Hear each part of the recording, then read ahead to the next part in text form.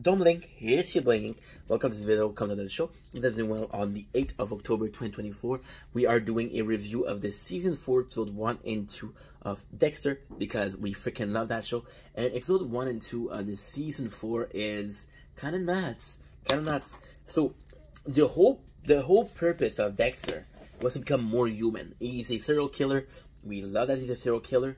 But the purpose of the show is for him to become more and more human. Why? Because we all have that dream of making a bad person a good person. That's why girls date bad guys, because we want to fix them. That's why guys date broken women, because we want to fix them. It's human nature. So in season 4, we have exactly that. Now, why is that human nature? Well, what's more human than having your own kid? So we're seeing Papa Dexter. Papa Dexter is going to be his new name. It's not PDD, it's Papa Dexter. So Papa Dexter is now struggling with reality because he has 3 jobs. Miami, best freaking blood splatter expert, being a serial killer, and being a Papa Dexter. So, like normal people that have 3 jobs, Dexter isn't able to do anything correctly. He's been an absent father, he's missing court. And that is the beauty. That is the beauty of episode number 1. Again, I have to repeat myself. You got 3 jobs. We're seeing the 3 jobs. When it comes to court, he doesn't have the right documents. When it comes to court, he makes a mistake because he's tired. When it comes to killing, he's able to kill. He's able to hide the body, but forgets where he hide it. When it comes to being a father, Rita complained that he's absent father. By the way, with Rita, I'm gonna get something off my chest that I've been feeling for a while. I do not like the character of Rita. I don't like her at all. I don't like her. I'm not gonna say I hate her, but I dislike her. You spend the first season showing us a kind woman. You spend the first season showing us how much you care about Dexter. You spend the first season trying to make compromises with Dexter. And then you put a second season, you put her back with her ex-husband, who was a drug user, who was very abusive, who was very violent. And we see a different Rita. We're seeing that Rita is able to fight for herself. We're seeing a Rita that says, you know what, Paul, fuck you, I'm not going to take your shit. You know what, Dexter, you're a shitty boyfriend. There you go. You know what, Dexter, you cheated on me. Fuck you. With Leela, if you guys remember. She had great tits. Leela. Maybe Rita, I don't know. We haven't seen Rita. Men with tits. What can I say? Should make a whole playlist about that. So with Rita right now, what we're seeing is it's always complaining. It's always, oh, you're absent, and oh, you're not there. And I understand. In the 3rd season, I felt bad for Rita because in the 3rd season, she's planning a wedding to herself. She's pregnant. And in the 3rd season, she's asking herself, does Dexter love me? In the 4th season, oh well, Dexter, you're not a good father. And my issue here is not the fact that she's complaining. She has a right to complain, and she has reason to complain. More importantly, my problem with Rita is you're trying to build this powerful woman. You went from a sweet person, was getting constantly abused and used by other people. How many times have we saw her asking, hey, do this? Yeah, okay. And then we say Rita not being able to say no when she wanted to say no clearly. Maybe the character that finally able to say no just to let her endure Dexter. And you know what? I'll be completely honest. I know the new father, and I love Dexter. I love the character of Dexter. And if he's so shitty, break up. He did it in season 2, and it was one of the most interesting things because it was Dexter understanding how much he cares about Aster, Cody, Rita. Now we have little baby Harrison. See, season 4, episode 1 serve as 3 things that are worth mentioning. Angel and Lagerta are a couple right now, and you guys kind of know that I don't like Lagerta, and I'm gonna say like a complainer, but I like less and less Angel. Angel to me was one of the best characters. There's a lot of time where you heard me say Angel is my favorite character. Here's the reason why. We're just gonna recap. We're gonna recap on the recap. Angel took care of Dexter. Angel referred to himself as the best friend of Dexter, understanding that Dexter might be a little bit awkward, might be a little bit shy when it comes to social interaction, which he is. He's a fucking serial killer, right? In case you didn't know, in case you didn't see the first 3 seasons. And then we have Angel, who's also hiding a secret. His wedding is not. Then in the 2nd season, Angel meets a powerful woman, which is I think it's Jana. Or Gina, I don't remember. And I know her nickname was Vagina, so it has to be one of those two. And she's a powerful woman, and she was supposed to represent. I actually really enjoyed Gina. I didn't enjoy Angel and Gina because it was pointless. It wasn't pointless, but it was slow and steady, and it led nowhere. Now, why I love, and I had to say it twice. Why I love at the end, Gina and Angel. Angel was stepping away from being a good police officer. Angel was drinking. Angel had prostitutes. Angel was willing to have sex with Leela just to have sex. Knowing she's crazy, he didn't care. And guess what? Gina was his way back. Now he's with Lagertha. And it's kind of cool. I like them two together because they're very similar. Lagertha, she's strict, but she's nice. Angel is very kind, but not enough strict. So the two of them together could be cool, right? However, it does feel a little bit, and when I say a little bit, it feels a lot like, I'm not the writer.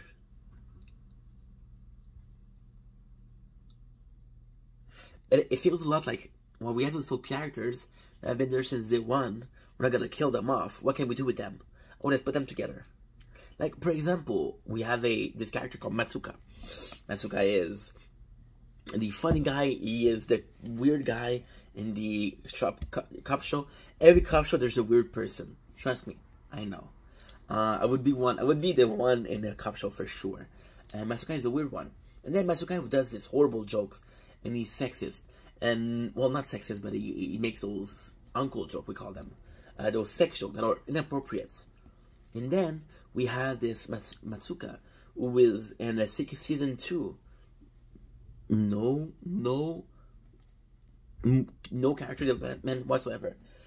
Season 3, somebody told him this one line is super important. You're doing too much, bro. People don't like you. And now we changed. Just to be season 4, to be this character. Oh, I don't know where I stand. Am I the joke making? Am I the maker of sex joke Matsuka? Or am I the nice guy Matsuka? And I don't know. And why that problem? Why the problem so much? Well, because if you don't know what you are, you cannot expect the viewer to know what you are. That's the thing.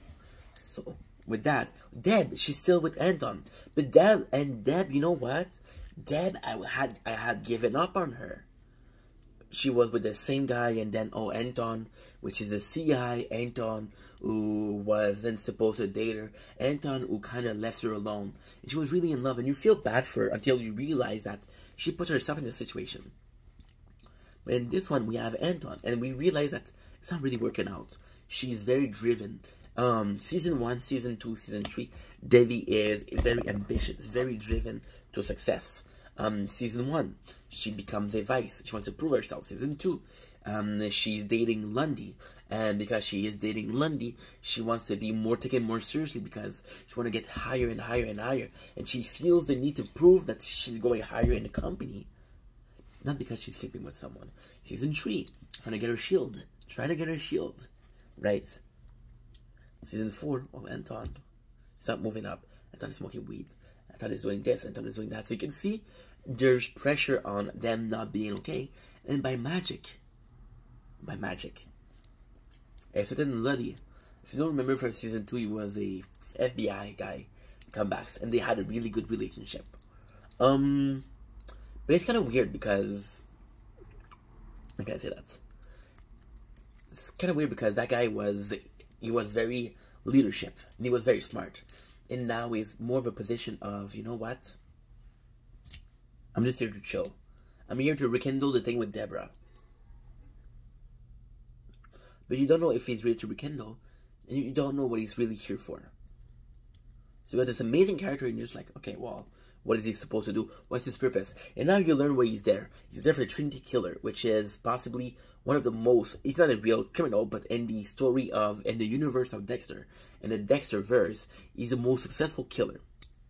Right? And that's pretty much it. That is pretty much it. See, episode number 2.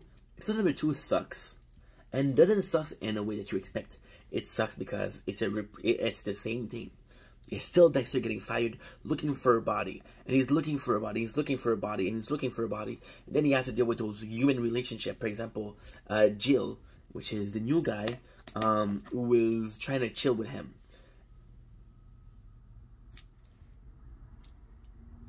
I like Jill a lot because the reason he wanted to get close to Dexter is because he got close to everybody else. Him and Deborah are fine. Him and him and Angel are fine. Him and Lagarta are fine. Him and Masuka are fine. And he became friend with everybody except for Dexter. So he's just a normal people pleaser. Just like, okay, well, I want to be your friend too, you know? Everybody likes me here, but I don't know about you. Dexter is hard to seize. And you have to understand this very, very, very precise thing. When it comes to new police officer, we never had one. Because yeah, but we had Ludwig. Ludwig didn't care about Dexter. He was an employee. Ludwig was a boss. Who else do we have that joined the team? Nobody. Except for Jill. And Jill is in a position where he has to make friend with his co-worker. And he's trying. Like Agatha and Angel, we're having conflict of interest, so we're getting Angel and Agatha that have different vision on the course, and it's kind of cool because get a clashing of two of the. You know what? I'll be completely open-minded. I'll make an effort. Them being together in episode number 2 is actually phenomenal because you had a precincts. It doesn't make any sense. It doesn't make any fucking sense, but got a precincts of whom? Matsuka, Dexter, Deb, Jill. Got Angel and Lagerta. There are 6. And there's 2 bosses. And the fact that there's 2 bosses leads to who is really the boss here. And you saw in last season when the problem we had was Angel was getting power. And the more Angel was getting power, the less Lagerta did. And now, last season was really good because with Lagarta, she was trying to get close to the Wolf. And Wolf was, I think she was a procurer or something like that. She was high graded. So Lagarta was continuing her rise above in the business. But now, she's back to being a normal cop. So yeah, so the fact that they don't agree on things is kind of cool. We have this, we have Deb who is going back to Ludi. And I gotta say, I'm impressed with Deb. When I say that episode is boring, because exactly that. So Deb, let it come back, and she's just like, no, you left. You cannot come back and just say hello. And you feel good about that, because she's finally standing up for herself. And then questioning people. Why I say he was boring is because it's the same guy. The same guy. We learn more about Ludi. We learn more about the Trinity Killer, which is the name of the killer, who has been killing for 30 years. We learn more about him. And the season is going to be about him. The season 1 was about the Aisha killer. The season 2 was about Leela. Season 3 was about it was a mix between Miguel and the tree climber, the Skinner. And now the Trinity Killer. So this is about it. Ludwig is there for that. Dexter is looking for a body, doesn't remember where he saw the body. That's pretty much it. Dex is sticking as saying, oh, you lied to us. And once again, Rita is mad at Dex. When I say I'm mad at, I don't like Rita. You're building an independent woman, which is great. But you build her in a way that even if she doesn't like something, she won't act on it. So what is the purpose of making character growth that growth solves no purpose? For example, I'm going to give you one of the best examples I can with Dexter. Deborah. They gave her a shield. If it doesn't do shit, if it doesn't change who she is, why give her a shield? That's my problem with Dexter. Anywho, I love you guys. Take it easy. Have a nice evening, morning, afternoon. Peace.